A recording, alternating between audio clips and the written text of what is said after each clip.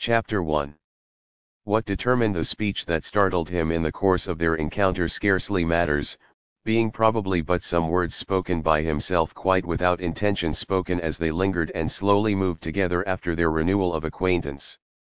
He had been conveyed by friends an hour or two before to the house at which she was staying, the party of visitors at the other house, of whom he was one, and thanks to whom it was his theory, as always, that he was lost in the crowd, had been invited over to luncheon. There had been after luncheon much dispersal, all in the interest of the original motive, a view of Weatherend itself and the fine things, intrinsic features, pictures, heirlooms, treasures of all the arts, that made the place almost famous, and the great rooms were so numerous that guests could wander at their will, hang back from the principal group, and in cases where they took such matters with the last seriousness give themselves up to mysterious appreciations and measurements. There were persons to be observed, singly or in couples, bending toward objects in out-of-the-way corners with their hands on their knees and their heads nodding quite as with the emphasis of an excited sense of smell.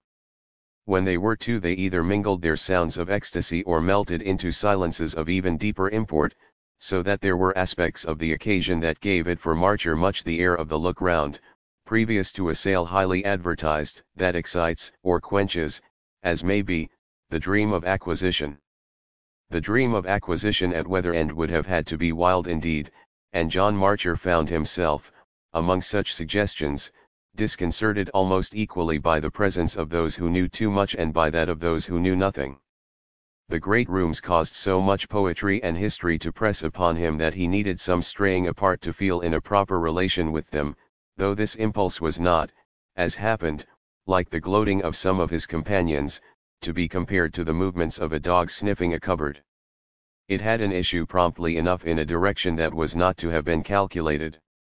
It led, briefly, in the course of the October afternoon, to his closer meeting with May Bartram, whose face, a reminder, yet not quite a remembrance, as they sat much separated at a very long table, had begun merely by troubling him rather pleasantly.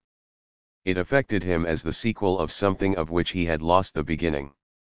He knew it, and for the time quite welcomed it, as a continuation, but didn't know what it continued, which was an interest or an amusement the greater as he was also somehow aware, yet without a direct sign from her, that the young woman herself hadn't lost the thread. She hadn't lost it, but she wouldn't give it back to him, he saw, without some putting forth of his hand for it, and he not only saw that, but saw several things more, things odd enough in the light of the fact that at the moment some accident of grouping brought them face to face. He was still merely fumbling with the idea that any contact between them in the past would have had no importance.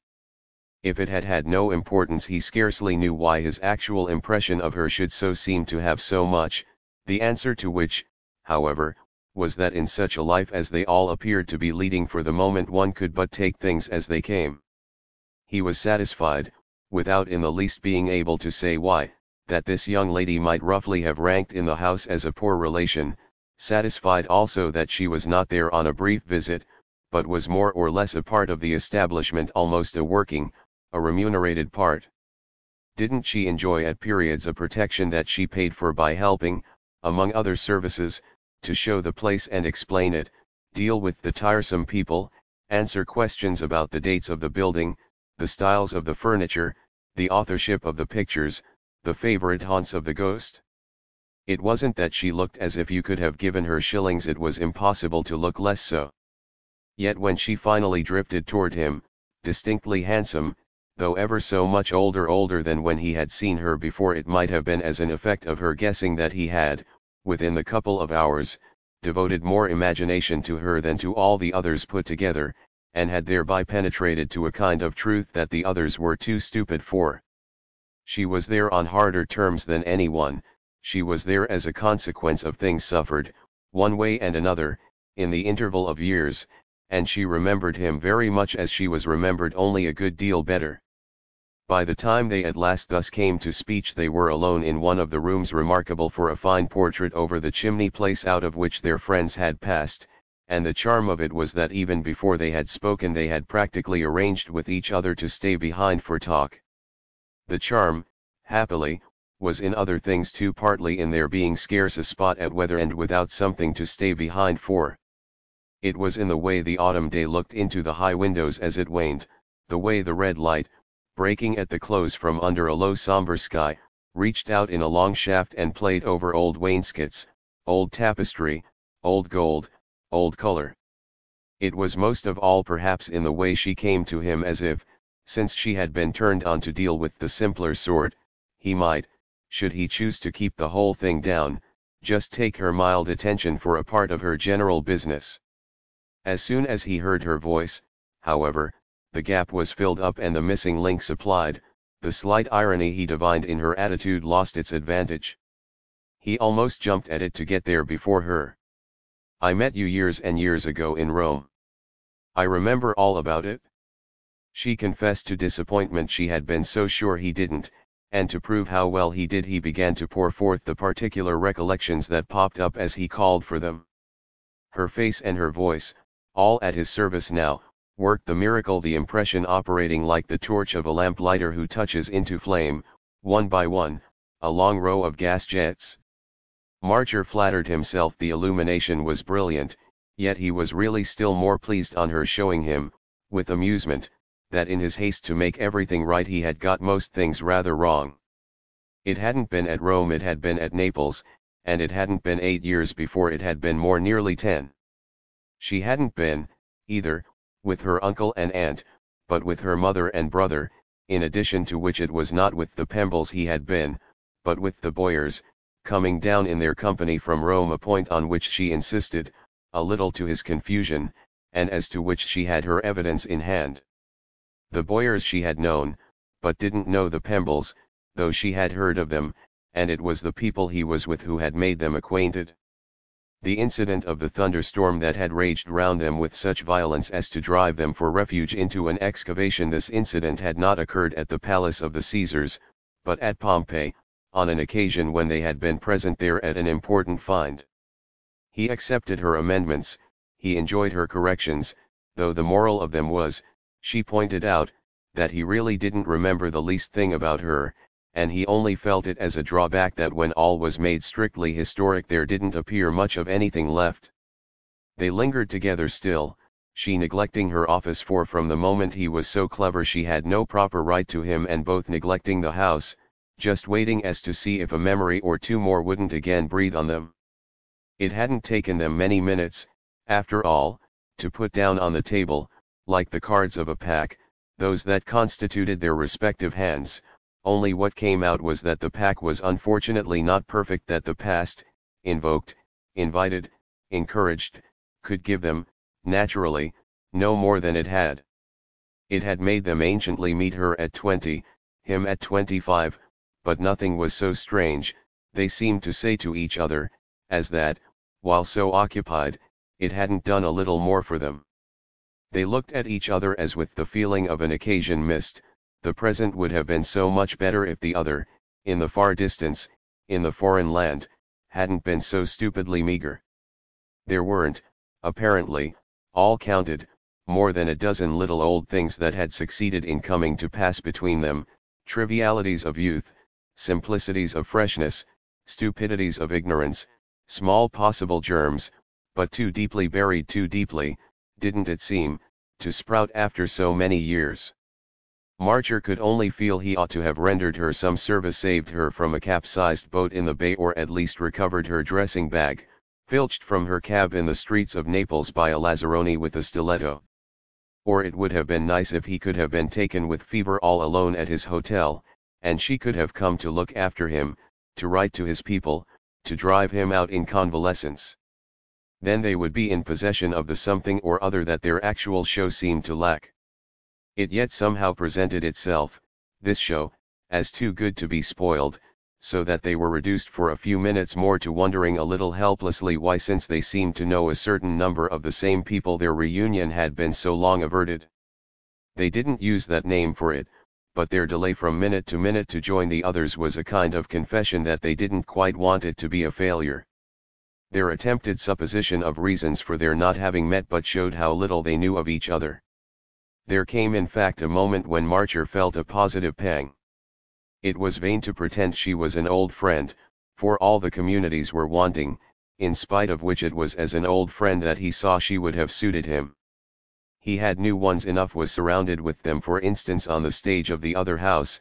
As a new one he probably wouldn't have so much as noticed her. He would have liked to invent something, get her to make believe with him that some passage of a romantic or critical kind had originally occurred. He was really almost reaching out in imagination as against time for something that would do, and saying to himself that if it didn't come the sketch of a fresh start would show for quite awkwardly bungled. They would separate, and now for no second or no third chance. They would have tried and not succeeded. Then it was, just at the turn, as he afterwards made it out to himself, that, everything else failing, she herself decided to take up the case and, as it were, save the situation. He felt as soon as she spoke that she had been consciously keeping back what she said and hoping to get on without it, a scruple in her that immensely touched him when, by the end of 3 or 4 minutes more, he was able to measure it. What she brought out, at any rate, quite cleared the air and supplied the link it was so odd he should frivolously have managed to lose. You know, you told me something I've never forgotten and that again and again has made me think of you since. It was that tremendously hot day when we went to Sorrento, across the bay, for the breeze. What I allude to was what you said to me, on the way back, as we sat under the awning of the boat enjoying the cool. Have you forgotten? He had forgotten, and was even more surprised than ashamed. But the great thing was that he saw in this no vulgar reminder of any sweet speech. The vanity of women had long memories, but she was making no claim on him of a compliment or a mistake. With another woman, a totally different one, he might have feared the recall, possibly even some imbecile offer. So, in having to say that he had indeed forgotten, he was conscious rather of a loss than of a gain. He already saw an interest in the matter of her mention. I try to think, but I give it up. Yet I remember the Sorrento day. I'm not very sure you do, May Bartram after a moment said, and I'm not very sure I ought to want you to. It's dreadful to bring a person back at any time to what he was 10 years before. If you've lived away from it, she smiled, so much the better. Ah, if you haven't, why should I? He asked.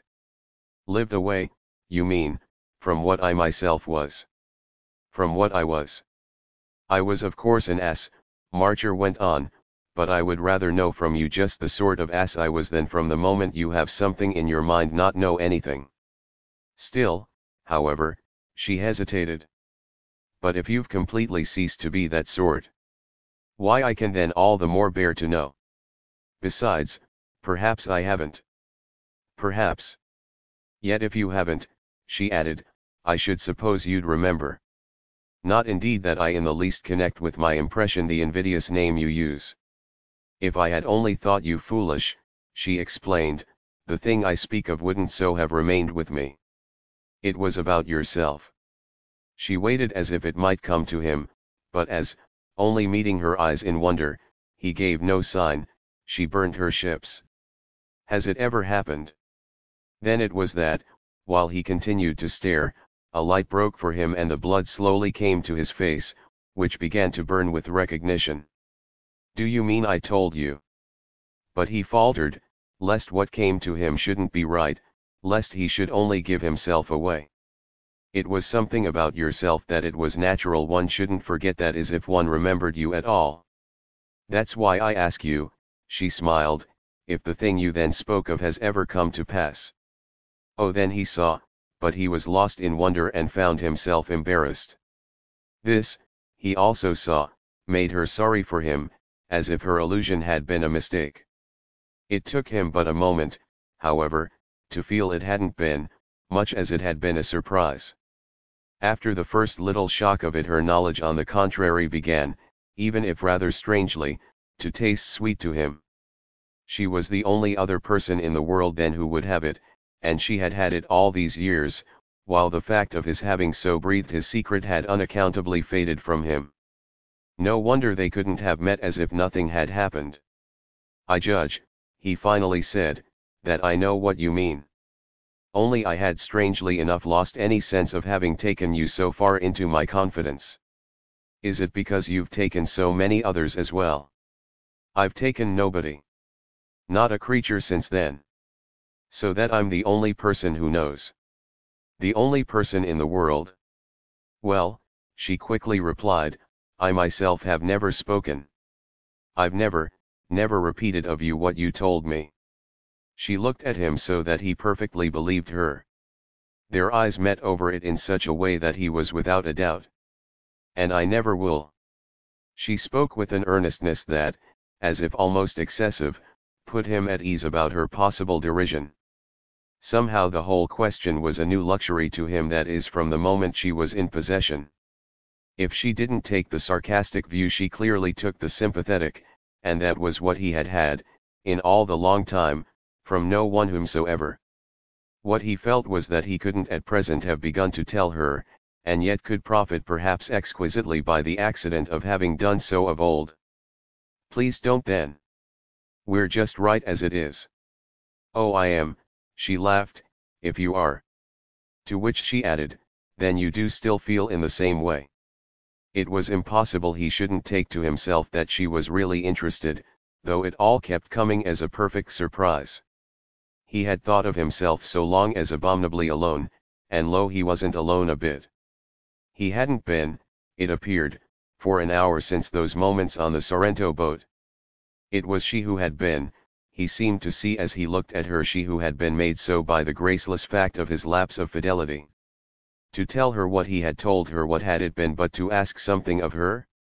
Something that she had given, in her charity, without his having, by a remembrance, by a return of the spirit, failing another encounter, so much as thanked her. What he had asked of her had been simply at first not to laugh at him. She had beautifully not done so for 10 years, and she was not doing so now. So he had endless gratitude to make up. Only for that he must see just how he had figured to her. What, exactly, was the account I gave? Of the way you did feel? Well, it was very simple. You said you had had from your earliest time, as the deepest thing within you, the sense of being kept for something rare and strange, possibly prodigious and terrible, that was sooner or later to happen to you, that you had in your bones the foreboding and the conviction of, and that would perhaps overwhelm you. Do you call that very simple? John Marcher asked. She thought a moment. It was perhaps because I seemed, as you spoke, to understand it? You do understand it? He eagerly asked. Again she kept her kind eyes on him. You still have the belief? Oh, he exclaimed helplessly. There was too much to say. Whatever it's to be, she clearly made out, it hasn't yet come. He shook his head in complete surrender now. It hasn't yet come. Only, you know, it isn't anything I'm to do, to achieve in the world, to be distinguished or admired for. I'm not such an ass as that. It would be much better, no doubt, if I were. It's to be something you're merely to suffer.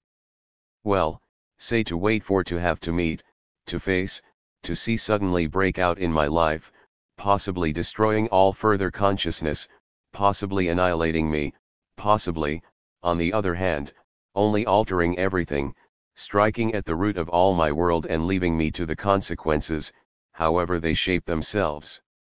She took this in, but the light in her eyes continued for him not to be that of mockery. Isn't what you describe perhaps but the expectation, or at any rate the sense of danger, familiar to so many people, of falling in love? John Marcher thought. Did you ask me that before? No, I wasn't so free and easy then. But it's what strikes me now. Of course, he said after a moment, it strikes you. Of course it strikes me. Of course what's in store for me may be no more than that. The only thing is, he went on, that I think if it had been that I should by this time know. Do you mean because you've been in love? And then as he but looked at her in silence, you've been in love, and it hasn't meant such a cataclysm, hasn't proved the great affair. Here I am, you see. It hasn't been overwhelming. Then it hasn't been love, said May Bartram. Well, I at least thought it was. I took it for that I've taken it till now. It was agreeable, it was delightful, it was miserable, he explained. But it wasn't strange. It wasn't what my affair's to be. You want something all to yourself, something that nobody else knows or has known. It isn't a question of what I want, God knows I don't want anything. It's only a question of the apprehension that haunts me, that I live with day by day. He said this so lucidly and consistently that he could see it further impose itself. If she hadn't been interested before, she'd have been interested now. Is it a sense of coming violence? Evidently now too again he liked to talk of it. I don't think of it as when it does come necessarily violent. I only think of it as natural and as of course above all unmistakable. I think of it simply as the thing. The thing will of itself appear natural. Then how will it appear strange? Marcher bethought himself. It won't to me. To whom then? Well, he replied, smiling at last, say to you. Oh, then I'm to be present. Why, you are present since you know. I see. She turned it over. But I mean at the catastrophe. At this, for a minute, their lightness gave way to their gravity. It was as if the long look they exchanged held them together. It will only depend on yourself if you'll watch with me. Are you afraid? She asked. Don't leave me now, he went on. Are you afraid? She repeated. Do you think me simply out of my mind? He pursued instead of answering. Do I merely strike you as a harmless lunatic? No, said May Bartram. I understand you. I believe you. You mean you feel how my obsession, poor old thing, may correspond to some possible reality. To some possible reality. Then you will watch with me. She hesitated, then for the third time put her question. Are you afraid? Did I tell you I was at Naples? No, you said nothing about it. Then I don't know. And I should like to know, said John Marcher. You'll tell me yourself whether you think so. If you'll watch with me you'll see. Very good then. They had been moving by this time across the room, and at the door, before passing out, they paused as for the full wind-up of their understanding. I'll watch with you, said May Bartram. Chapter 2. The fact that she knew and yet neither chaffed him nor betrayed him had in a short time begun to constitute between them a goodly bond, which became more marked when, within the year that followed their afternoon at Weather End, the opportunities for meeting multiplied. The event that thus promoted these occasions was the death of the ancient lady, her great-aunt, under whose wing, since losing her mother, she had to such an extent found shelter, and who, though but the widowed mother of the new successor to the property, had succeeded thanks to a high tone and a high temper in not forfeiting the supreme position at the great house. The deposition of this personage arrived but with her death, which, followed by many changes, made in particular a difference for the young woman in whom Marcher's expert attention had recognized from the first a dependent with a pride that might ache though it didn't bristle. Nothing for a long time had made him easier than the thought that the aching must have been much soothed by Miss Bartram's now finding herself able to set up a small home in London. She had acquired property, to an amount that made that luxury just possible, under her aunt's extremely complicated will, and when the whole matter began to be straightened out, which indeed took time, she let him know that the happy issue was at last in view. He had seen her again before that day, both because she had more than once accompanied the ancient lady to town and because he had paid another visit to the friends who so conveniently made of Weather End one of the charms of their own hospitality. These friends had taken him back there, he had achieved there again with Miss Bartram some quiet detachment, and he had in London succeeded in persuading her to more than one brief absence from her aunt. They went together, on these latter occasions, to the National Gallery and the South Kensington Museum, where, among vivid reminders, they talked of Italy at large, not now attempting to recover, as at first, the taste of their youth and their ignorance. That recovery, the first day at Weather End, had served its purpose well, had given them quite enough, so that they were, to Marcher's sense, no longer hovering about the headwaters of their stream, but had felt their boat pushed sharply off and down the current. They were literally afloat together. For our gentleman this was marked, quite as marked as that the fortunate cause of it was just the buried treasure of her knowledge. He had with his own hands dug up this little hoard, brought to light that is to within reach of the dim day constituted by their discretions and privacies the object of value, the hiding place of which he had, after putting it into the ground himself, so strangely, so long forgotten. The rare luck of his having again just stumbled on the spot made him indifferent to any other question. He would doubtless have devoted more time to the odd accident of his lapse of memory if he hadn't been moved to devote so much to the sweetness, the comfort, as he felt, for the future, that this accident itself had helped to keep fresh. It had never entered into his plan that anyone should know, and mainly for the reason that it wasn't in him to tell anyone. That would have been impossible, for nothing but the amusement of a cold world would have waited on it. Since, however, a mysterious fate had opened his mouth betimes, in spite of him, he would count that a compensation and profit by it to the utmost. That the right person should know tempered the asperity of his secret more even than his shyness had permitted him to imagine, and May Bartram was clearly right, because there she was. Her knowledge simply settled it. He would have been sure enough by this time had she been wrong. There was that in his situation, no doubt, that disposed him too much to see her as a mere confidante, taking all her light for him from the fact only of her interest in his predicament, from her mercy, sympathy, seriousness, her consent not to regard him as the funniest of the funny. Aware, in fine, that her price for him was just in her giving him this constant sense of his being admirably spared, he was careful to remember that she had also a life of her own, with things that might happen to her, things that in friendship one should likewise take account of. Something fairly remarkable came to pass with him, for that matter, in this connection, something represented by a certain passage of his consciousness, in the suddenest way, from one extreme to the other. He had thought himself, so long as nobody knew, the most disinterested person in the world, carrying his concentrated burden, his perpetual suspense, ever so quietly, holding his tongue about it, giving others no glimpse of it nor of its effect upon his life, asking of them no allowance and only making on his side all those that were asked.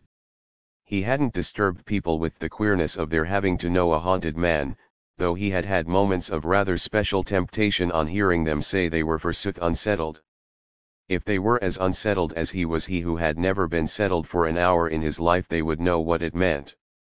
Yet it wasn't, all the same, for him to make them, and he listened to them civilly enough. This was why he had such good though possibly such rather colourless manners, this was why, above all, he could regard himself, in a greedy world, as decently as in fact perhaps even a little sublimely unselfish. Our point is accordingly that he valued this character quite sufficiently to measure his present danger of letting it lapse, against which he promised himself to be much on his guard. He was quite ready, none the less, to be selfish just a little, since surely no more charming occasion for it had come to him. Just a little, in a word, was just as much as Miss Bartram, taking one day with another, would let him. He never would be in the least coercive, and would keep well before him the lines on which consideration for her the very highest ought to proceed. He would thoroughly establish the heads under which her affairs, her requirements, her peculiarities, he went so far as to give them the latitude of that name, would come into their intercourse. All this naturally was a sign of how much he took the intercourse itself for granted. There was nothing more to be done about that. It simply existed, had sprung into being with her first penetrating question to him in the autumn light there at Weather End. The real form it should have taken on the basis that stood out large was the form of their marrying. But the devil in this was that the very basis itself put marrying out of the question. His conviction, his apprehension, his obsession, in short, wasn't a privilege he could invite a woman to share, and that consequence of it was precisely what was the matter with him. Something or other lay in wait for him, amid the twists and the turns of the months and the years, like a crouching beast in the jungle. It signified little whether the crouching beast were destined to slay him or to be slain. The definite point was the inevitable spring of the creature, and the definite lesson from that was that a man of feeling didn't cause himself to be accompanied by a lady on a tiger hunt. Such was the image under which he had ended by figuring his life. They had at first, nonetheless, in the scattered hours spent together, made no allusion to that view of it, which was a sign he was handsomely alert to give that he didn't expect, that he in fact didn't care, always to be talking about it. Such a feature in one's outlook was really like a hump on one's back. The difference it made every minute of the day existed quite independently of discussion. One discussed of course like a hunchback, for there was always, if nothing else, the hunchback face. That remained, and she was watching him, but people watched best, as a general thing, in silence, so that such would be predominantly the manner of their vigil. Yet he didn't want, at the same time, to be tense and solemn. Tense and solemn was what he imagined he too much showed for with other people. The thing to be, with the one person who knew, was easy and natural to make the reference rather than be seeming to avoid it rather than be seeming to make it, and to keep it, in any case, familiar, facetious even, rather than pedantic and portentous. Some such consideration as the latter was doubtless in his mind, for instance when he wrote pleasantly to Miss Bartram that perhaps the great thing he had so long felt as in the lap of the gods was no more than this circumstance, which touched him so nearly, of her acquiring a house in London. It was the first allusion they had yet again made, needing any other hitherto so little, but when she replied, after having given him the news, that she was by no means satisfied with such a trifle as the climax to so special a suspense, she almost set him wondering if she hadn't even a larger conception of singularity for him than he had for himself. He was at all events destined to become aware little by little, as time went by, that she was all the while looking at his life, judging it, measuring it, in the light of the thing she knew, which grew to be at last, with the consecration of the years, never mentioned between them save as the real truth about him. That had always been his own form of reference to it, but she adopted the form so quietly that, looking back at the end of a period, he knew there was no moment at which it was traceable that she had, as he might say, got inside his idea, or exchanged the attitude of beautifully indulging for that of still more beautifully believing him. It was always open to him to accuse her of seeing him but as the most harmless of maniacs, and this, in the long run since it covered so much ground, was his easiest description of their friendship. He had a screw loose for her but she liked him in spite of it and was practically, against the rest of the world, his kind wise keeper, unremunerated but fairly amused and, in the absence of other near ties, not disreputably occupied. The rest of the world of course thought him queer, but she only, knew how, and above all why, queer, which was precisely what enabled her to dispose the concealing veil in the right folds. She took his gaiety from him since it had to pass with them for gaiety as she took everything else, but she certainly so far justified by her unerring touch his finer sense of the degree to which he had ended by convincing her. She at least never spoke of the secret of his life except as the real truth about you, and she had in fact a wonderful way of making it seem, as such, the secret of her own life too. That was in fine how he so constantly felt her as allowing for him, he couldn't on the whole call it anything else. He allowed for himself, but she, exactly, allowed still more, partly because, better placed for a sight of the matter, she traced his unhappy perversion through reaches of its course into which he could scarce follow it. He knew how he felt, but, besides knowing that, she knew how he looked as well.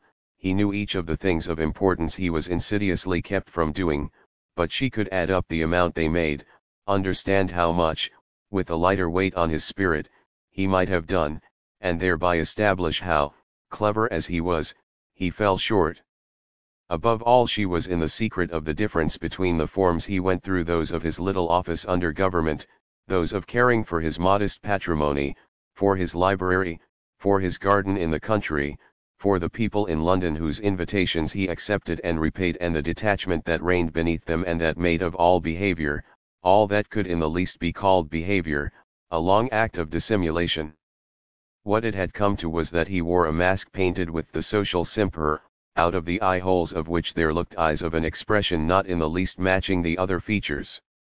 This the stupid world, even after years, had never more than half discovered. It was only May Bartram who had, and she achieved, by an art indescribable, the feat of at once, or perhaps it was only alternately meeting the eyes from in front and mingling her own vision, as from over his shoulder, with their peep through the apertures. So while they grew older together she did watch with him, and so she let this association give shape and color to her own existence. Beneath her forms as well detachment had learned to sit, and behavior had become for her, in the social sense, a false account of herself. There was but one account of her that would have been true all the while, and that she could give straight to nobody, least of all to John Marcher. Her whole attitude was a virtual statement, but the perception of that only seemed called to take its place for him as one of the many things necessarily crowded out of his consciousness. If she had moreover, like himself, to make sacrifices to their real truth, it was to be granted that her compensation might have affected her as more prompt and more natural. They had long periods, in this London time, during which, when they were together, a stranger might have listened to them without in the least pricking up his ears. On the other hand, the real truth was equally liable at any moment to rise to the surface, and the auditor would then have wondered indeed what they were talking about. They had from an early hour made up their mind that society was, luckily, unintelligent, and the margin allowed them by this had fairly become one of their commonplaces.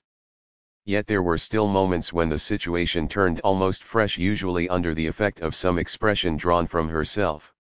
Her expressions doubtless repeated themselves, but her intervals were generous. What saves us, you know, is that we answer so completely to so usual an appearance, that of the man and woman whose friendship has become such a daily habit, or almost as to be at last indispensable. That, for instance, was a remark she had frequently enough had occasion to make, though she had given it at different times different developments. What we are especially concerned with is the turn it happened to take from her one afternoon when he had come to see her in honor of her birthday. This anniversary had fallen on a Sunday, at a season of thick fog and general outward gloom, but he had brought her his customary offering, having known her now long enough to have established 100 small traditions. It was one of his proofs to himself, the present he made her on her birthday, that he hadn't sunk into real selfishness. It was mostly nothing more than a small trinket, but it was always fine of its kind, and he was regularly careful to pay for it more than he thought he could afford. Our habit saves you, at least, don't you see? Because it makes you, after all, for the vulgar, indistinguishable from other men. What's the most inveterate mark of men in general?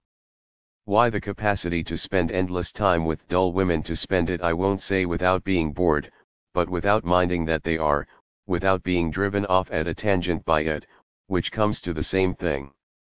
I'm your dull woman, a part of the daily bread for which you pray at church. That covers your tracks more than anything. And what covers yours? Asked Marcher, whom his dull woman could mostly to this extent amuse. I see of course what you mean by your saving me, in this way and that, so far as other people are concerned I've seen it all along. Only what is it that saves you? I often think, you know, of that. She looked as if she sometimes thought of that too, but rather in a different way. Where other people, you mean, are concerned. Well, you're really so in with me, you know, as a sort of result of my being so in with yourself. I mean of my having such an immense regard for you, being so tremendously mindful of all you've done for me. I sometimes ask myself if it's quite fair. Fair, I mean, to have so involved, and since one may say it interested you. I almost feel as if you hadn't really had time to do anything else. Anything else but be interested? She asked. What else does one ever want to be? If I've been watching with you, as we long ago agreed I was to do, watching's always in itself an absorption. Oh certainly, John Marcher said, if you hadn't had your curiosity. Only doesn't it sometimes come to you as time goes on that your curiosity isn't being particularly repaid? May Bartram had a pause. Do you ask that, by any chance, because you feel at all that yours isn't? I mean because you have to wait so long. Oh, he understood what she meant. For the thing to happen that never does happen? For the beast to jump out? No, I'm just where I was about it. It isn't a matter as to which I can choose, I can decide for a change. It isn't one as to which there can be a change. It's in the lap of the gods. One's in the hands of one's law, there one is. As to the form the law will take, the way it will operate, that's its own affair. Yes, Miss Bartram replied, of course one's fate's coming, of course it has come in its own form and its own way, all the while.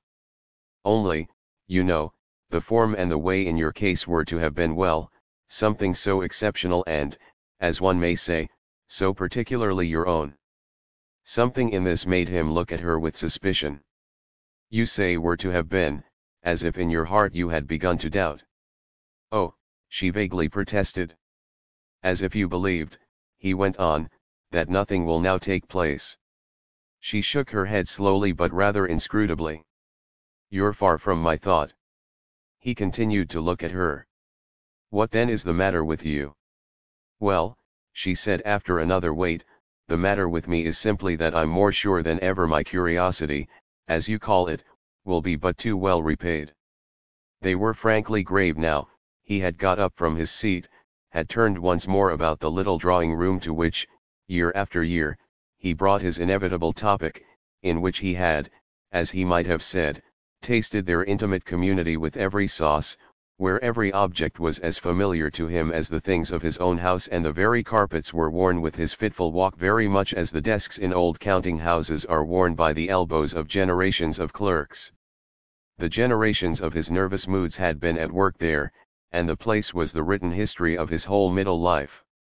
Under the impression of what his friend had just said, he knew himself, for some reason, more aware of these things, which made him, after a moment, stop again before her. Is it possibly that you've grown afraid? Afraid?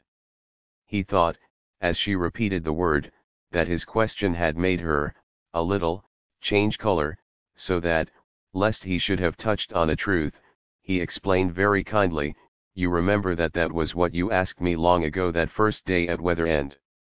Oh yes, and you told me you didn't know that I was to see for myself. We've said little about it since, even in so long a time. Precisely, Marcher interposed, quite as if it were too delicate a matter for us to make free with. Quite as if we might find, on pressure, that I am afraid. For then, he said, we shouldn't, should we? Quite know what to do. She had for the time no answer to this question. There have been days when I thought you were. Only, of course, she added, there have been days when we have thought almost anything. Everything. Oh. Marcher softly groaned, as with a gasp, half spent, at the face, more uncovered just then than it had been for a long while, of the imagination always with them. It had always had its incalculable moments of glaring out, quite as with the very eyes of the very beast, and, used as he was to them, they could still draw from him the tribute of a sigh that rose from the depths of his being. All they had thought, first and last, rolled over him, the past seemed to have been reduced to mere barren speculation. This in fact was what the place had just struck him as so full of the simplification of everything but the state of suspense. That remained only by seeming to hang in the void surrounding it. Even his original fear, if fear it as had been, had lost itself in the desert. I judge, however, he continued, that you see I'm not afraid now. What I see, as I make it out, is that you've achieved something almost unprecedented in the way of getting used to danger. Living with it so long and so closely you've lost your sense of it, you know it's there, but you're indifferent, and you cease even, as of old, to have to whistle in the dark. Considering what the danger is, May Bartram wound up, I'm bound to say I don't think your attitude could well be surpassed. John Marcher faintly smiled. It's heroic. Certainly call it that. It was what he would have liked indeed to call it. I am then a man of courage. That's what you were to show me. He still, however, wondered. But doesn't the man of courage know what he's afraid of or not afraid of? I don't know that, you see. I don't focus it. I can't name it. I only know I'm exposed. Yes, but exposed, how shall I say, so directly? So intimately. That's surely enough. Enough to make you feel then as what we may call the end and the upshot of our watch that I'm not afraid. You're not afraid. But it isn't, she said, the end of our watch. That is, it isn't the end of yours. You've everything still to see. Then why haven't you? He asked. He had, all along, today, the sense of her keeping something back, and he still had it. As this was his first impression of that, it quite made a date. The case was the more marked as she didn't at first answer, which in turn made him go on. You know something I don't. Then his voice, for that of a man of courage, trembled a little. You know what's to happen. Her silence, with the face she showed, was almost a confession. It made him sure. You know, and you're afraid to tell me. It's so bad that you're afraid I'll find out. All this might be true, for she did look as if, unexpectedly to her, he had crossed some mystic line that she had secretly drawn round her. Yet she might, after all, not have worried, and the real climax was that he himself, at all events, needn't. You'll never find out. Chapter 3.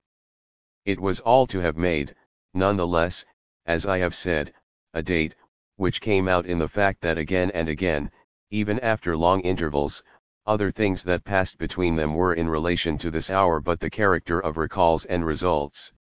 Its immediate effect had been indeed rather to lighten insistence, almost to provoke a reaction, as if their topic had dropped by its own weight, and as if moreover, for that matter, Marcher had been visited by one of his occasional warnings against egotism. He had kept up, he felt, and very decently on the whole, his consciousness of the importance of not being selfish, and it was true that he had never sinned in that direction without promptly enough trying to press the scales the other way. He often repaired his fault, the season permitting, by inviting his friend to accompany him to the opera, and it not infrequently thus happened that, to show he didn't wish her to have but one sort of food for her mind, he was the cause of her appearing there with him a dozen nights in the month. It even happened that, seeing her home at such times, he occasionally went in with her to finish, as he called it, the evening, and, the better to make his point, sat down to the frugal but always careful little supper that awaited his pleasure. His point was made, he thought, by his not eternally insisting with her on himself, made for instance, at such hours, when it befell that, her piano at hand and each of them familiar with it, they went over passages of the opera together. It chanced to be on one of these occasions, however, that he reminded her of her not having answered a certain question he had put to her during the talk that had taken place between them on her last birthday. What is it that saves you? Saved her, he meant, from that appearance of variation from the usual human type. If he had practically escaped remark, as she pretended, by doing, in the most important particular, what most men do, find the answer to life in patching up an alliance of a sort with a woman no better than himself, how had she escaped it, and how could the alliance, such as it was, since they must suppose it had been more or less noticed, have failed to make her rather positively talked about? I never said, May Bartram replied, that it hadn't made me a good deal talked about. Ah well, then you're not saved. It hasn't been a question for me. If you've had your woman, I've had, she said, my man. And you mean that makes you all right? Oh, it was always as if there were so much to say. I don't know why it shouldn't make me humanly, which is what we're speaking of, as right as it makes you. I see, Marcher returned. Humanly, no doubt, as showing that you're living for something. Not, that is, just for me and my secret. May Bartram smiled. I don't pretend it exactly shows that I'm not living for you. It's my intimacy with you that's in question. He laughed as he saw what she meant. Yes, but since, as you say, I'm only, so far as people make out, ordinary, Aren't you? No more than ordinary either. You help me to pass for a man like another. So if I am, as I understand you, you're not compromised. Is that it? She had another of her weights, but she spoke clearly enough. That's it? It's all that concerns me to help you to pass for a man like another. He was careful to acknowledge the remark handsomely. How kind, how beautiful, you are to me. How shall I ever repay you? She had her last grave pause, as if there might be a choice of ways. But she chose. By going on as you are. It was into this going on as he was that they relapsed, and really for so long a time that the day inevitably came for a further sounding of their depths. These depths, constantly bridged over by a structure firm enough in spite of its lightness and of its occasional oscillation in the somewhat vertiginous air, invited on occasion, in the interest of their nerves, a dropping of the plummet and a measurement of the abyss. A difference had been made moreover, once for all, by the fact that she had all the while not appeared to feel the need of rebutting his charge of an idea within her that she didn't dare to express, a charge uttered just before one of the fullest of their later discussions ended.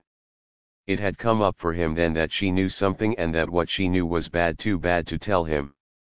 When he had spoken of it as visibly so bad that she was afraid he might find it out, her reply had left the matter too equivocal to be let alone, and yet, for Marcher's special sensibility, almost too formidable again to touch.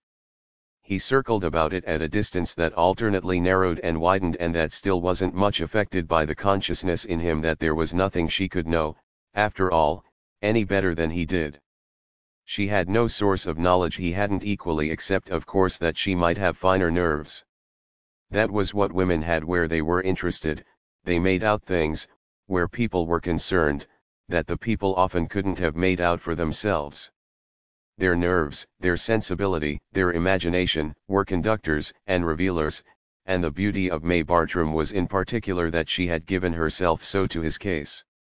He felt in these days what, oddly enough, he had never felt before, the growth of a dread of losing her by some catastrophe that yet wouldn't at all be the catastrophe, partly because she had almost of a sudden begun to strike him as more useful to him than ever yet, and partly by reason of an appearance of uncertainty in her health, coincident and equally new.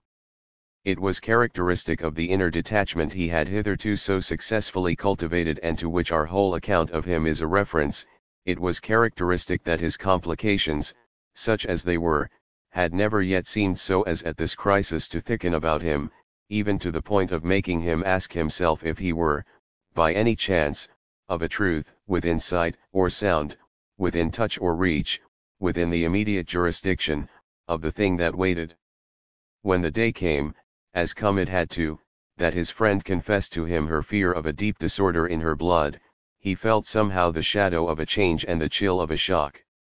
He immediately began to imagine aggravations and disasters, and above all to think of her peril as the direct menace for himself of personal privation. This indeed gave him one of those partial recoveries of equanimity that were agreeable to him. It showed him that what was still first in his mind was the loss she herself might suffer. What if she should have to die before knowing, before seeing?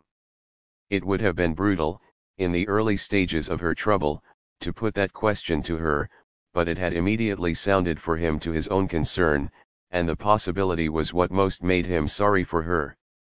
If she did know, moreover, in the sense of her having had some, what should he think, mystical irresistible light, this would make the matter not better, but worse, inasmuch as her original adoption of his own curiosity had quite become the basis of her life. She had been living to see what would be to be seen, and it would quite lacerate her to have to give up before the accomplishment of the vision. These reflex ions, as I say, quickened his generosity, yet, make them as he might, he saw himself, with the lapse of the period, more and more disconcerted. It lapsed for him with a strange steady sweep, and the oddest oddity was that it gave him, independently of the threat of much inconvenience, almost the only positive surprise his career, if career it could be called, had yet offered him. She kept the house as she had never done. He had to go to her to see her. She could meet him nowhere now. though there was scarce a corner of their loved old London in which she hadn't in the past, at one time or another, done so, and he found her always seated by her fire in the deep old-fashioned chair she was less and less able to leave. He had been struck one day, after an absence exceeding his usual measure, with her suddenly looking much older to him than he had ever thought of her being. Then he recognized that the suddenness was all on his side. He had just simply and suddenly noticed. She looked older because inevitably, after so many years, she was old, or almost, which was of course true in still greater measure of her companion. If she was old, or almost, John Marcher assuredly was, and yet it was her showing of the lesson, not his own, that brought the truth home to him. His surprises began here. When once they had begun they multiplied, they came rather with a rush. It was as if, in the oddest way in the world, they had all been kept back, sown in a thick cluster, for the late afternoon of life, the time at which for people in general the unexpected has died out. One of them was that he should have caught himself, for he had so done, really wondering if the great accident would take form now as nothing more than his being condemned to see this charming woman, this admirable friend, pass away from him. He had never so unreservedly qualified her as while confronted in thought with such a possibility, in spite of which there was small doubt for him that as an answer to his long riddle the mere effacement of even so fine a feature of his situation would be an abject anticlimax. It would represent, as connected with his past attitude, a drop of dignity under the shadow of which his existence could only become the most grotesque of failures. He had been far from holding it a failure long as he had waited for the appearance that was to make it a success. He had waited for quite another thing, not for such a thing as that. The breath of his good faith came short, however, as he recognized how long he had waited, or how long at least his companion had. That she, at all events, might be recorded as having waited in vain, this affected him sharply, and all the more because of his at first having done little more than amuse himself with the idea. It grew more grave as the gravity of her condition grew, and the state of mind it produced in him, which he himself ended by watching as if it had been some definite disfigurement of his outer person, may pass for another of his surprises. This conjoined itself still with another, the really stupefying consciousness of a question that he would have allowed to shape itself had he dared. What did everything mean? What, that is, did she mean, she and her vain waiting and her probable death and the soundless admonition of it all, unless that, at this time of day, it was overwhelmingly too late. He had never at any stage of his queer consciousness admitted the whisper of such a correction. He had never till within these last few months been so false to his conviction as not to hold that what was to come to him had time, whether he struck himself as having it or not. That at last, he certainly hadn't it, to speak of, or had it but in the scantiest measure. Such, soon enough, as things went with him, became the inference with which his old obsession had to reckon, and this it was not helped to do by the more and more confirmed appearance that the great vagueness casting the long shadow in which he had lived had, to attest itself, almost no margin left. Since it was in time that he was to have met his fate, so it was in time that his fate was to have acted, and as he waked up to the sense of no longer being young, which was exactly the sense of being stale, just as that, in turn, was the sense of being weak, he waked up to another matter beside. It all hung together, they were subject, he and the great vagueness, to an equal and indivisible law. When the possibilities themselves had accordingly turned stale, when the secret of the gods had grown faint, had perhaps even quite evaporated, that, and that only, was failure.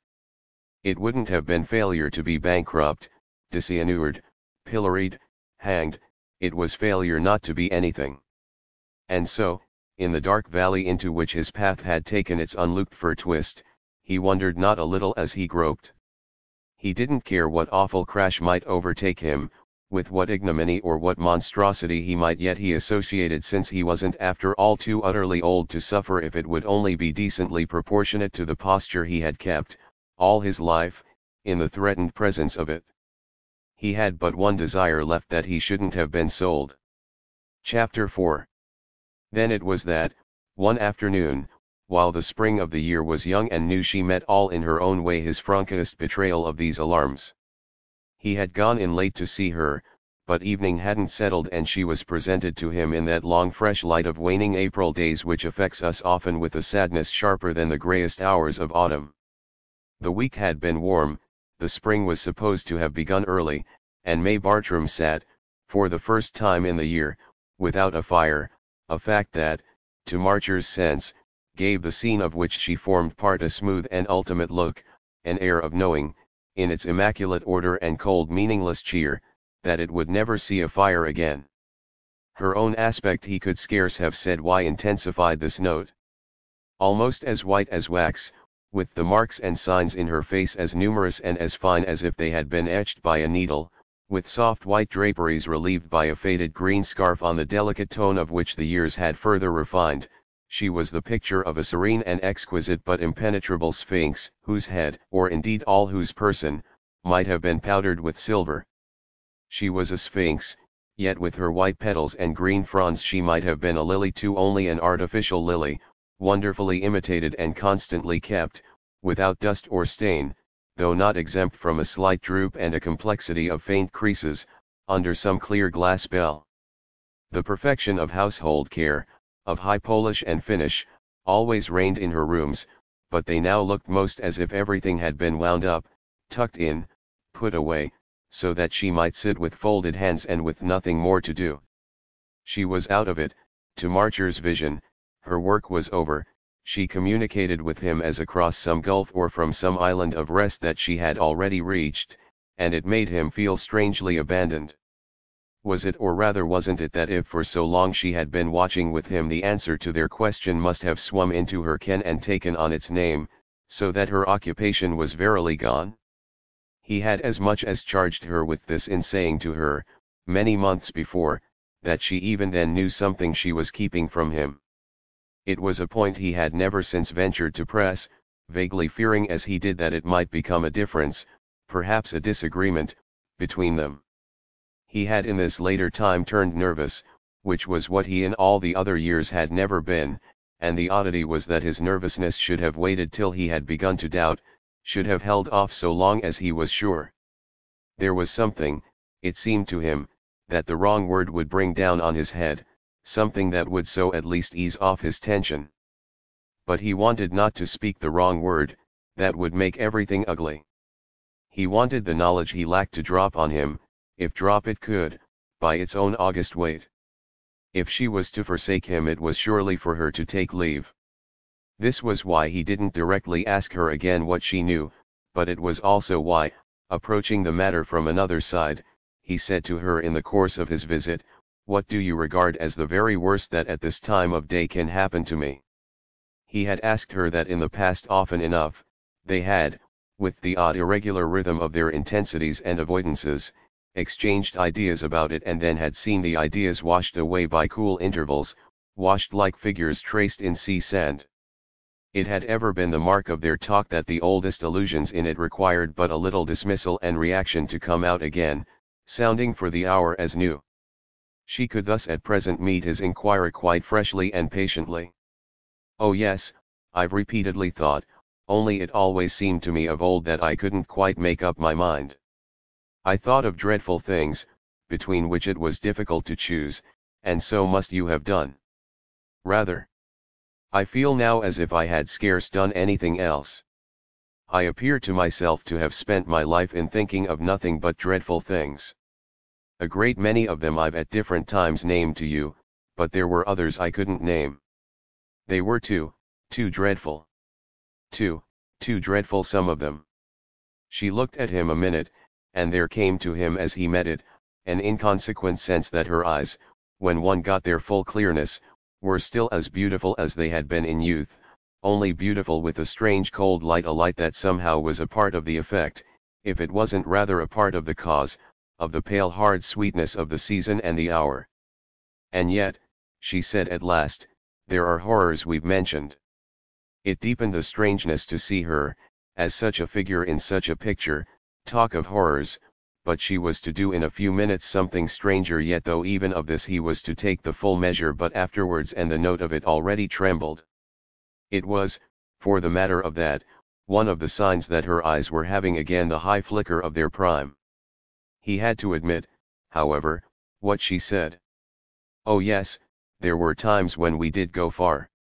He caught himself in the act of speaking as if it all were over. Well, he wished it were, and the consummation depended for him clearly more and more on his friend. But she had now a soft smile. Oh far. It was oddly ironic. Do you mean you're prepared to go further?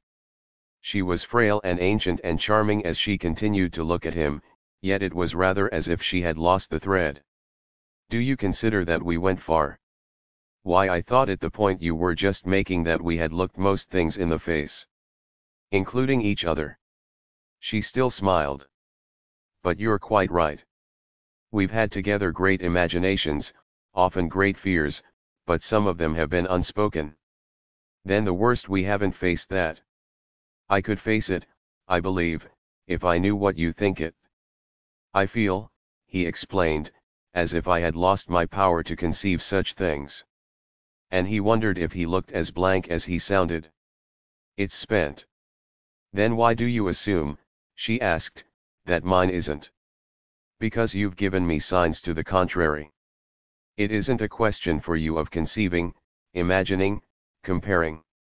It isn't a question now of choosing. At last he came out with it. You know something I don't. You've shown me that before. These last words had affected her, he made out in a moment, exceedingly, and she spoke with firmness. I've shown you, my dear, nothing. He shook his head. You can't hide it? Oh, oh. May Bartram sounded over what she couldn't hide. It was almost a smothered groan. You admitted it months ago, when I spoke of it to you as of something you were afraid I should find out. Your answer was that I couldn't, that I wouldn't, and I don't pretend I have. But you had something therefore in mind, and I see now how it must have been, how it still is, the possibility that, of all possibilities, has settled itself for you as the worst. This, he went on, is why I appeal to you. I'm only afraid of ignorance today, I'm not afraid of knowledge. And then as for a while she said nothing, what makes me sure is that I see in your face and feel here, in this air and amid these appearances, that you're out of it. You've done. You've had your experience. You leave me to my fate. Well, she listened, motionless and white in her chair, as on a decision to be made, so that her manner was fairly an avowal, though still, with a small fine inner stiffness, an imperfect surrender. It would be the worst, she finally let herself say. I mean the thing I've never said.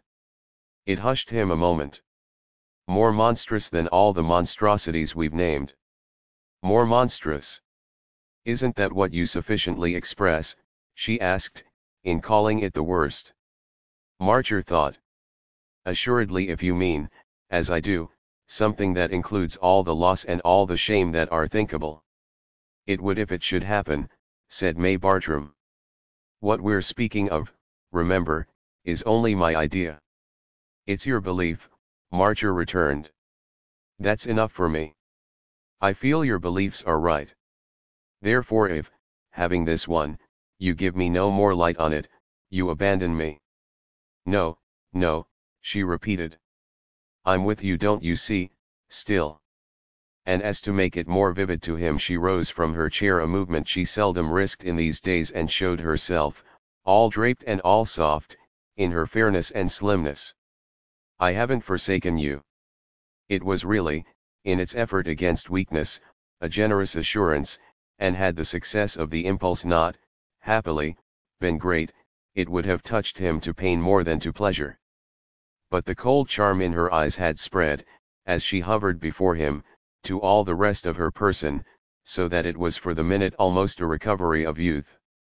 He couldn't pity her for that, he could only take her as she showed as capable even yet of helping him. It was as if, at the same time, her light might at any instant go out, wherefore he must make the most of it. There passed before him with intensity the 3 or 4 things he wanted most to know, but the question that came of itself to his lips really covered the others. Then tell me if I shall consciously suffer. She promptly shook her head. Never. It confirmed the authority he imputed to her, and it produced on him an extraordinary effect. Well, what's better than that? Do you call that the worst? You think nothing is better, she asked. She seemed to mean something so special that he again sharply wondered, though still with the dawn of a prospect of relief. Why not, if one doesn't know?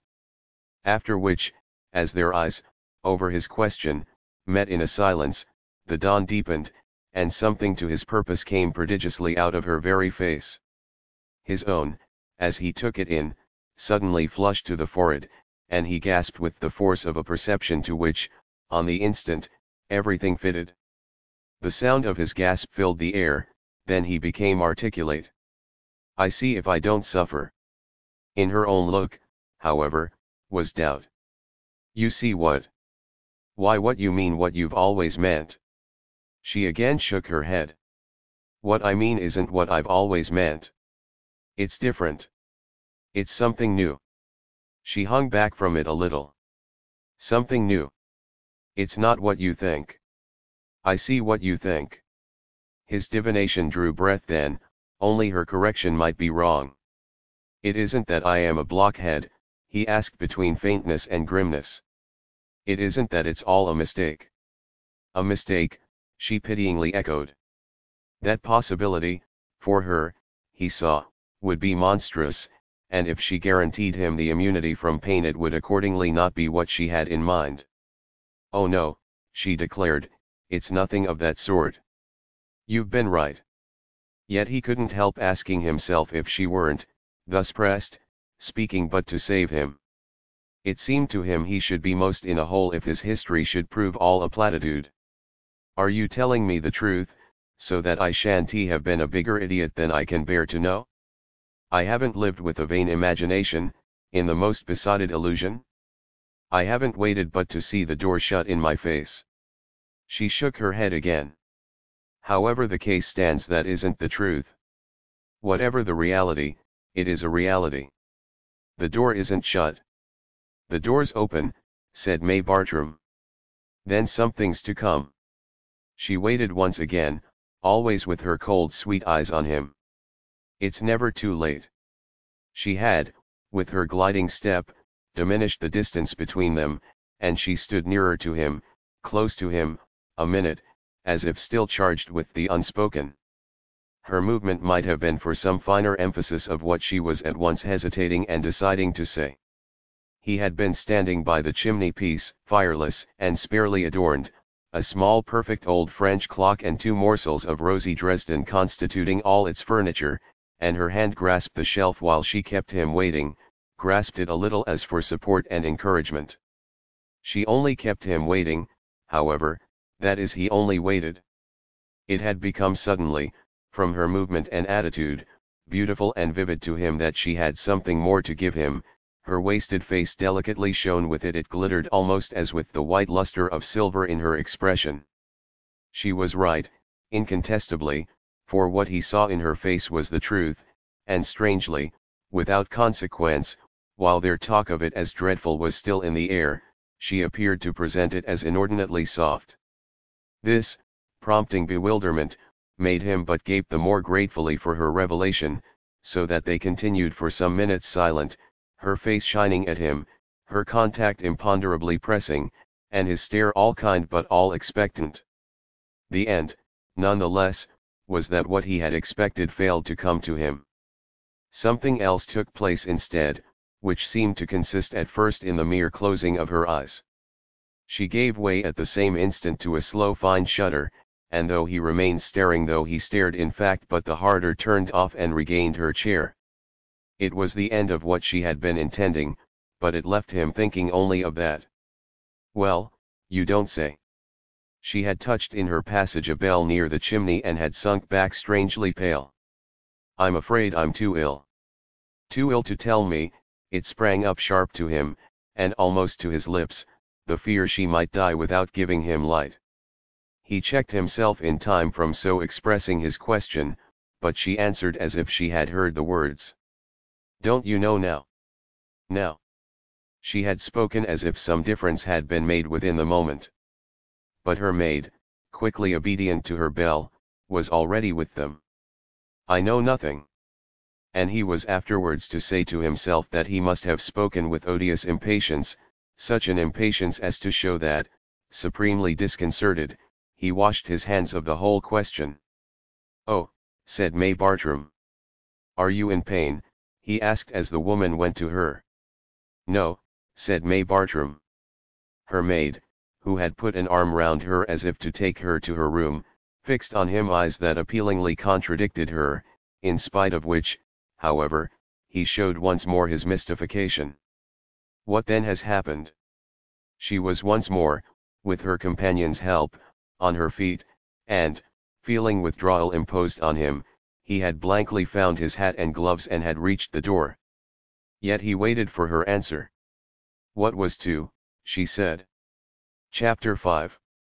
He came back the next day, but she was then unable to see him, and as it was literally the first time this had occurred in the long stretch of their acquaintance, he turned away, defeated and sore, almost angry, or feeling at least that such a break in their custom was really the beginning of the end, and wandered alone with his thoughts, especially with the one he was least able to keep down.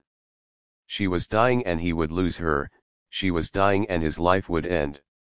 He stopped in the park, into which he had passed, and stared before him at his recurrent doubt. Away from her the doubt pressed again, in her presence he had believed her, but as he felt his forlornness he threw himself into the explanation that, nearest at hand, had most of a miserable warmth for him and least of a cold torment.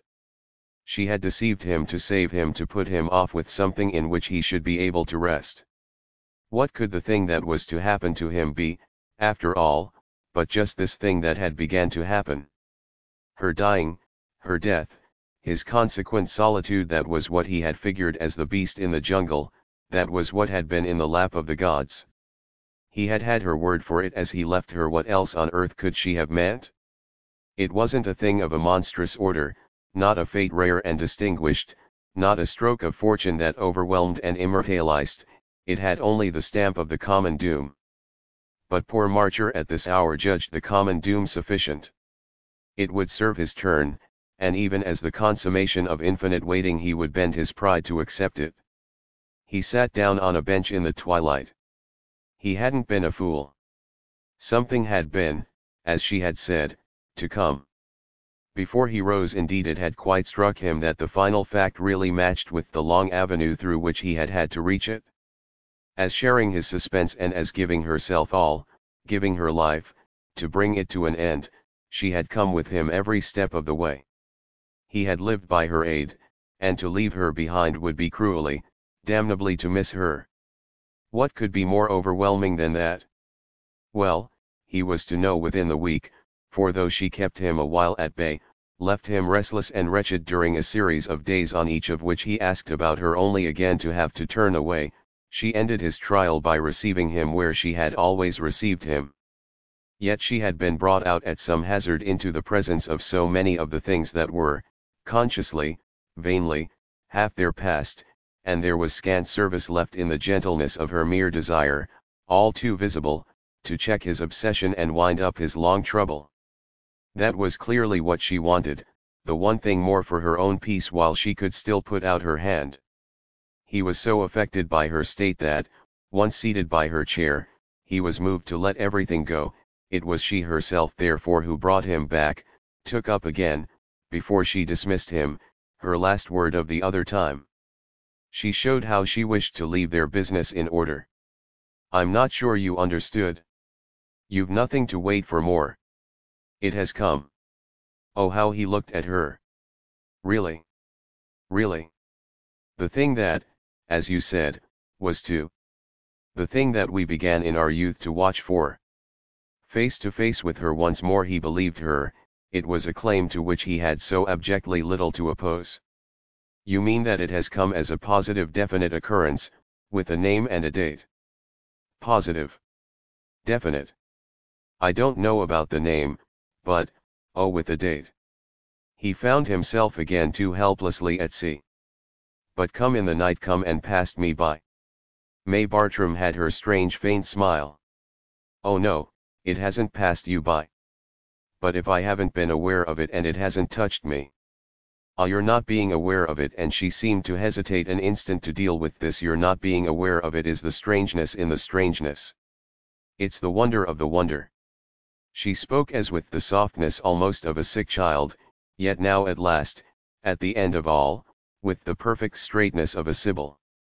She visibly knew that she knew, and the effect on him was of something coordinate, in its high character, with the law that had ruled him. It was the true voice of the law, so on her lips would the law itself have sounded. It has touched you, she went on. It has done its office. It has made you all its own. So utterly without my knowing it. So utterly without your knowing it. His hand, as he leaned to her, was on the arm of her chair, and, dimly smiling always now, she placed her own on it. It's enough if I know it. Oh, he confusedly breathed, as she herself of late so often had done. What I long ago said is true. You'll never know now, and I think you ought to be content. You've had it, said May Bartram. But had what? Why, what was to have marked you out? The proof of your law. It has acted.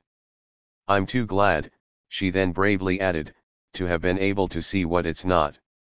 He continued to attach his eyes to her, and with the sense that it was all beyond him, and that she was too, he would still have sharply challenged her hadn't he so felt it an abuse of her weakness to do more than take devoutly what she gave him, take it hushed as to a revelation. If he did speak, it was out of the foreknowledge of his loneliness to come. If you're glad of what it's not, it might then have been worse. She turned her eyes away, she looked straight before her, with which after a moment, well, you know our fears. He wondered. It's something then we never feared. On this slowly she turned to him. Did we ever dream, with all our dreams, that we should sit and talk of it thus? He tried for a little to make out that they had, but it was as if their dreams, numberless enough, were in solution in some thick cold mist through which thought lost itself. It might have been that we couldn't talk. Well, she did her best for him, not from this side. This, you see, she said, is the other side. I think, poor Marcher returned, that all sides are the same to me. Then, however, as she gently shook her head in correction, we mightn't, as it were, have got across. To where we are no. We're here, she made her weak emphasis. And much good does it do us, was her friend's frank comment. It does us the good it can. It does us the good that it isn't here. It's past. It's behind, said May Bartram. Before, but her voice dropped. He had got up, not to tire her, but it was hard to combat his yearning. She after all told him nothing but that his light had failed, which he knew well enough without her. Before, he blankly echoed. Before, you see, it was always to come. That kept it present. Oh, I don't care what comes now. Besides, Marcher added, it seems to me I liked it better present, as you say, than I can like it absent with your absence. Oh mine. And her pale hands made light of it. With the absence of everything. He had a dreadful sense of standing there before her, for so far as anything but this proved, this bottomless drop was concerned, the last time of their life. It rested on him with a weight he felt he could scarce bear, and this weight it apparently was that still pressed out what remained in him of speakable protest. I believe you, but I can't begin to pretend I understand.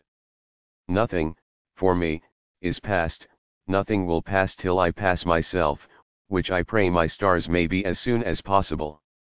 Say, however, he added, that I've eaten my cake, as you contend, to the last crumb. How can the thing I've never felt at all be the thing I was marked out to feel?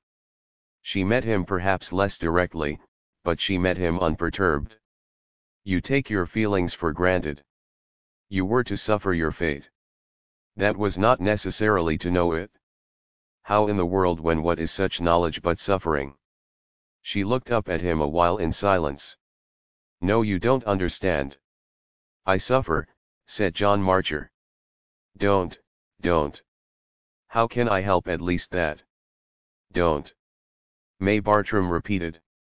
She spoke it in a tone so special, in spite of her weakness, that he stared an instant, stared as if some light, hitherto hidden, had shimmered across his vision. Darkness again closed over it, but the gleam had already become for him an idea. Because I haven't the right. Don't know when you needn't, she mercifully urged. You needn't, for we shouldn't. Shouldn't. If he could but know what she meant. No, it's too much. Too much, he still asked, but with a mystification that was the next moment of a sudden to give way. Her words, if they meant something, affected him in this light, the light also of her wasted face as meaning all, and the sense of what knowledge had been for herself came over him with a rush which broke through into a question. Is it of that then you're dying?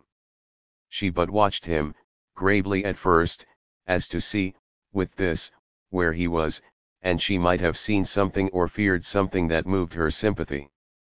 I would live for you still if I could. Her eyes closed for a little, as if, withdrawn into herself, she were for a last time trying. But I can't, she said as she raised them again to take leave of him. She couldn't indeed, as but too promptly and sharply appeared, and he had no vision of her after this that was anything but darkness and doom. They had parted forever in that strange talk. Access to her chamber of pain, rigidly guarded, was almost wholly forbidden him. He was feeling now, moreover, in the face of doctors, nurses, the 2 or 3 relatives attracted doubtless by the presumption of what she had to leave, how few were the rights, as they were called in such cases, that he had to put forward, and how odd it might even seem that their intimacy shouldn't have given him more of them. The stupidest 4th cousin had more, even though she had been nothing in such a person's life. She had been a feature of features in his, for what else was it to have been so indispensable?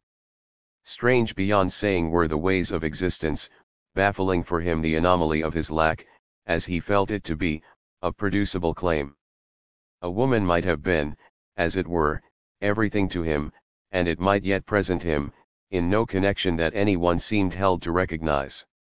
If this was the case in these closing weeks, it was the case more sharply on the occasion of the last offices rendered, in the great grey London cemetery, to what had been mortal, to what had been precious, in his friend.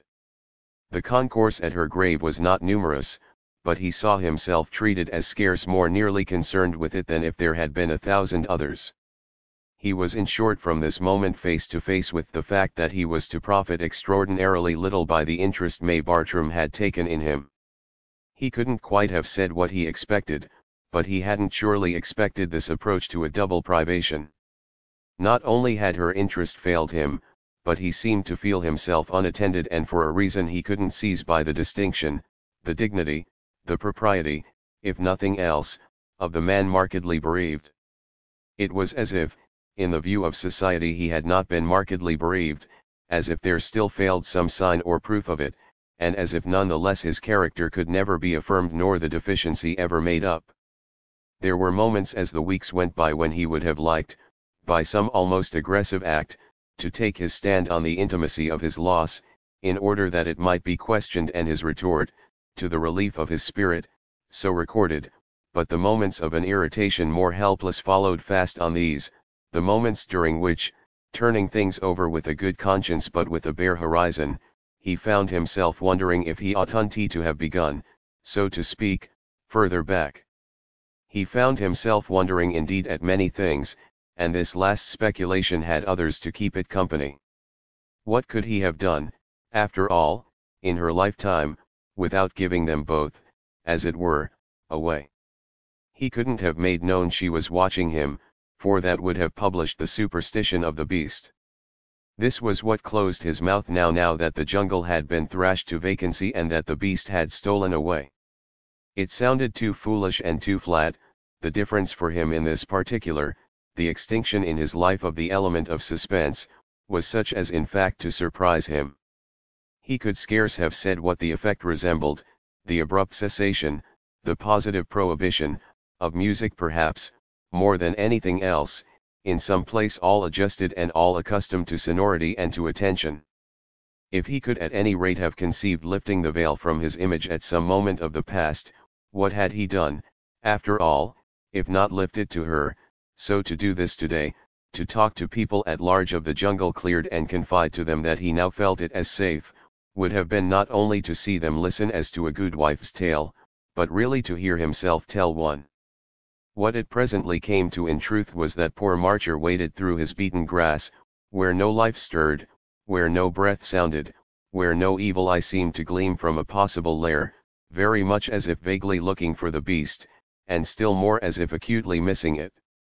He walked about in an existence that had grown strangely more spacious, and, stopping fitfully in places where the undergrowth of life struck him as closer, asked himself yearningly, wondered secretly and sorely, if it would have lurked here or there. It would have at all events sprung. What was at least complete was his belief in the truth itself of the assurance given him. The change from his old sense to his new was absolute and final. What was to happen had so absolutely and finally happened that he was as little able to know a fear for his future as to know a hope, so absent in short was any question of anything still to come. He was to live entirely with the other question, that of his unidentified past, that of his having to see his fortune impenetrably muffled and masked.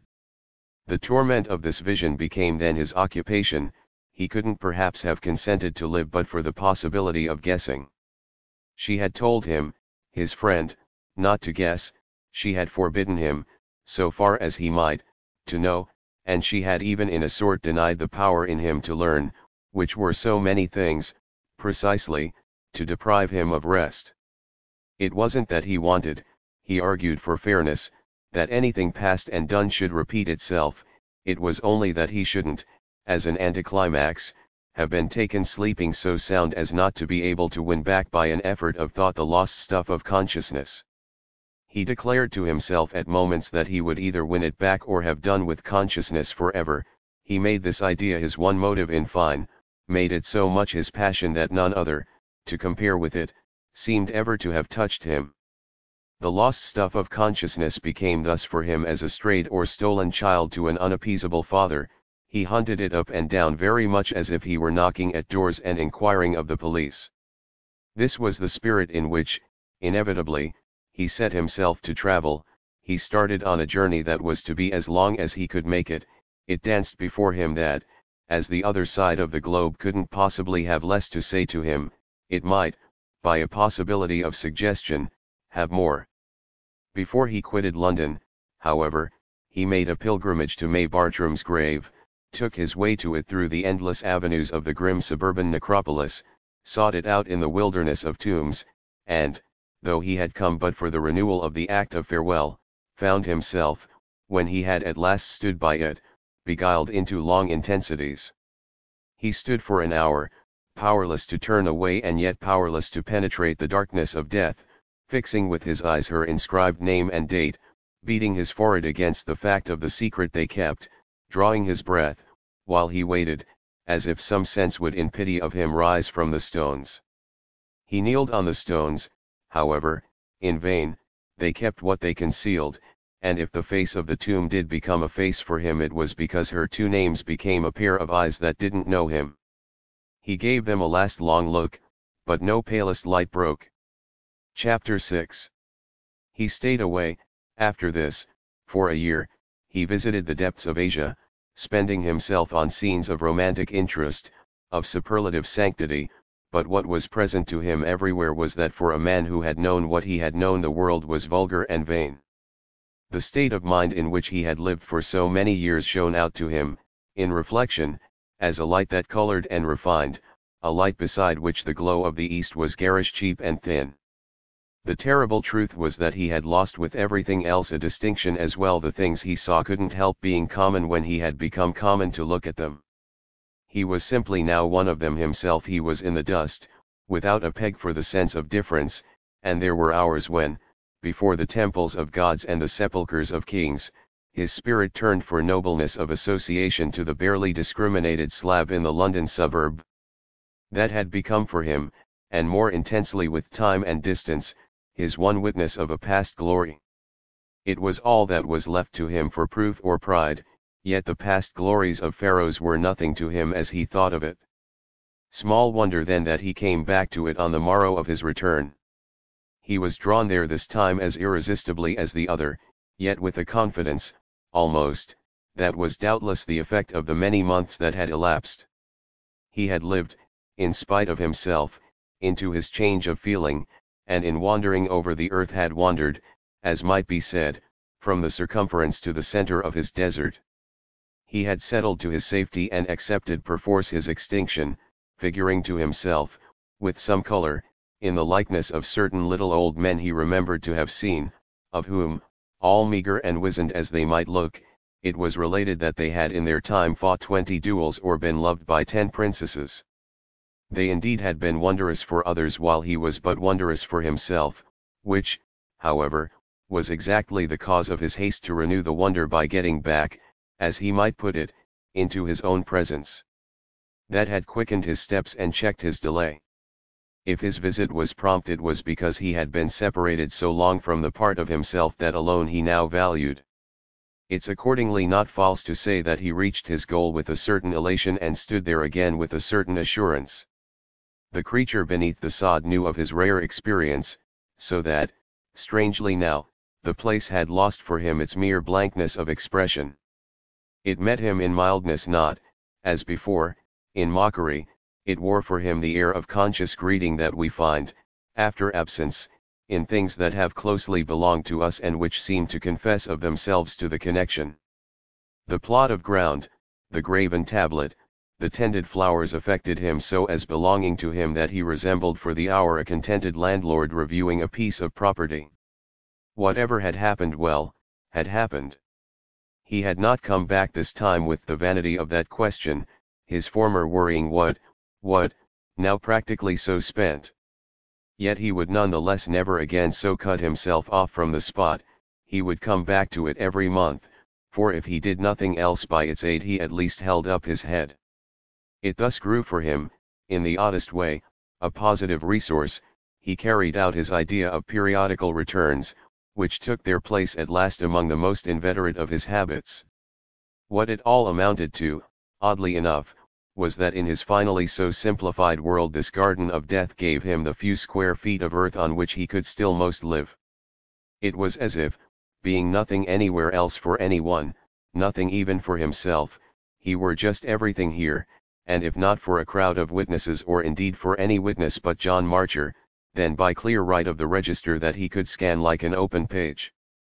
The open page was the tomb of his friend, and there were the facts of the past, there the truth of his life, there the backward reaches in which he could lose himself.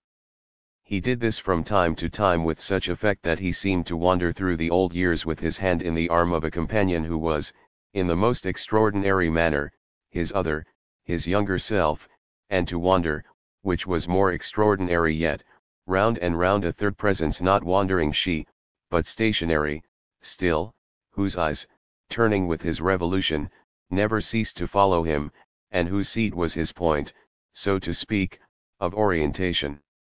Thus in short he settled to live feeding all on the sense that he once had lived, and dependent on it not alone for a support but for an identity. It sufficed him in its way for months and the year elapsed.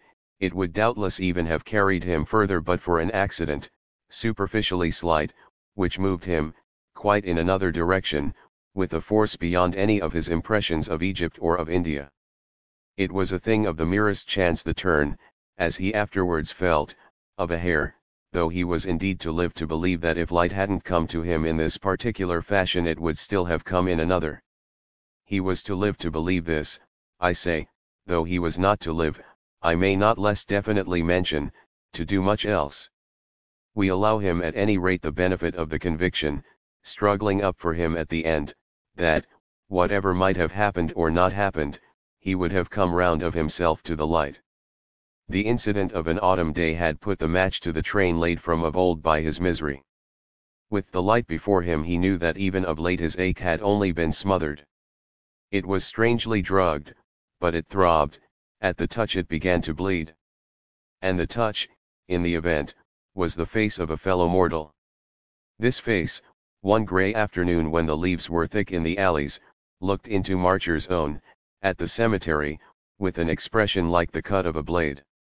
He felt it, that is, so deep down that he winced at the steady thrust. The person who so mutely assaulted him was a figure he had noticed, on reaching his own goal, absorbed by a grave a short distance away, a grave apparently fresh, so that the emotion of the visitor would probably match it for frankness. This fact alone forbade further attention, though during the time he stayed he remained vaguely conscious of his neighbor, a middle-aged man apparently, in mourning, whose bowed back, among the clustered monuments and mortuary yews, was constantly presented. Marcher's theory that these were elements in contact with which he himself revived, had suffered, on this occasion, it may be granted, a marked, and excessive check. The autumn day was dire for him as none had recently been, and he rested with a heaviness he had not yet known on the low stone table that bore May Bartram's name. He rested without power to move, as if some spring in him, some spell vouchsafed, had suddenly been broken forever. If he could have done that moment as he wanted, he would simply have stretched himself on the slab that was ready to take him, treating it as a place prepared to receive his last sleep. What in all the wide world had he now to keep awake for? He stared before him with the question, and it was then that, as one of the cemetery walks passed near him, he caught the shock of the face. His neighbor at the other grave had withdrawn, as he himself, with force enough in him, would have done by now, and was advancing along the path on his way to one of the gates. This brought him close, and his pace was slow, so that and all the more as there was a kind of hunger in his look the two men were for a minute directly confronted. Marcher knew him at once for one of the deeply stricken, a perception so sharp that nothing else in the picture comparatively lived, neither his dress, his age, nor his presumable character and class, nothing lived but the deep ravage of the features that he showed. He showed them, that was the point. He was moved, as he passed, by some impulse that was either a signal for sympathy or, more possibly, a challenge to an opposed sorrow. He might already have been aware of our friend, might at some previous hour have noticed in him the smooth habit of the scene, with which the state of his own senses so scantly consorted, and might thereby have been stirred as by an overt discord. What Marcher was at all events conscious of was in the first place that the image of scarred passion presented to him was conscious too of something that profaned the air, and in the second that, roused, startled, shocked, he was yet the next moment looking after it, as it went, with envy. The most extraordinary thing that had happened to him, though he had given that name to other matters as well, took place, after his immediate vague stare, as a consequence of this impression. The stranger passed, but the raw glare of his grief remained, making our friend wonder in pity what wrong, what wound it expressed, what injury not to be healed. What had the man had, to make him by the loss of it so bleed and yet live? Something, and this reached him with a pang, that he, John Marcher, hadn't, the proof of which was precisely John Marcher's arid end. No passion had ever touched him, for this was what passion meant. He had survived and maundered and pined, but where had been his deep ravage? The extraordinary thing we speak of was the sudden rush of the result of this question. The sight that had just met his eyes named to him, as in letters of quick flame, something he had utterly, insanely missed, and what he had missed made these things a train of fire, made them mark themselves in an anguish of inward throbs. He had seen outside of his life, not learned it within, the way a woman was mourned when she had been loved for herself. Such was the force of his conviction of the meaning of the stranger's face, which still flared for him as a smoky torch. It hadn't come to him, the knowledge, on the wings of experience. It had brushed him, jostled him, upset him, with the disrespect of chance, the insolence of accident. Now that the illumination had begun, however, it blazed to the zenith, and what he presently stood there gazing at was the sounded void of his life.